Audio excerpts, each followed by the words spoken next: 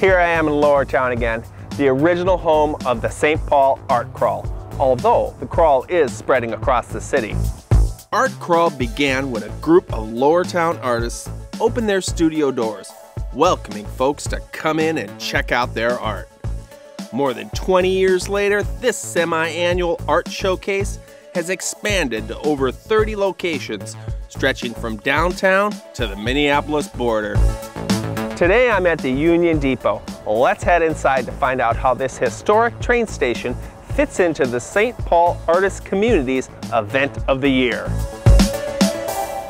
The St. Paul Union Depot reopened late last year as a regional transportation hub, following an extensive renovation.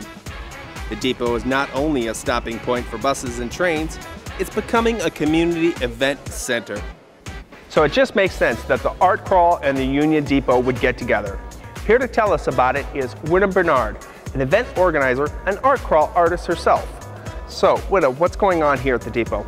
Well, actually, there's a couple things going on at the depot this Art Crawl in the spring, which is April 26th, 27th, and 28th. One of the things is we're actually having exhibitors here at this beautiful location. We have about 15 individual artists and then 2 organizations. 2 of the organizations support artists with, professional artists with disabilities. So that's pretty unique and exciting because this building is accessible. The second thing the depot is involved in is, of course, the accessibility again, and that's the parking.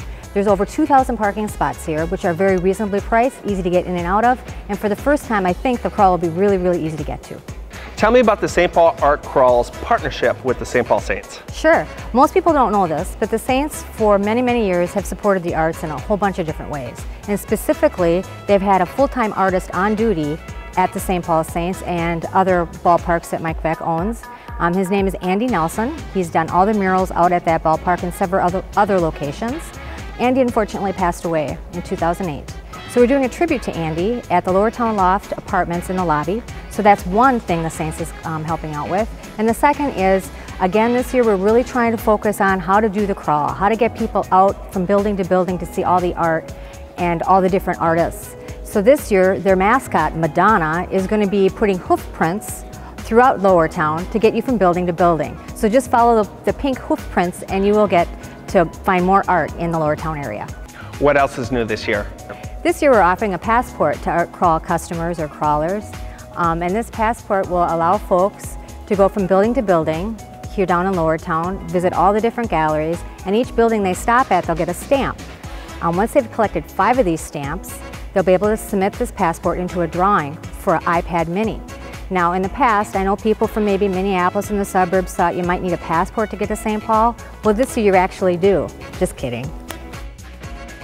I'm guessing we just scratched the surface of what's going on at Art Crawl. Where can folks find out more? Oh sure, it's easy. Just go to artcrawl.org to find out all the locations. There's an interactive map and the dates and times.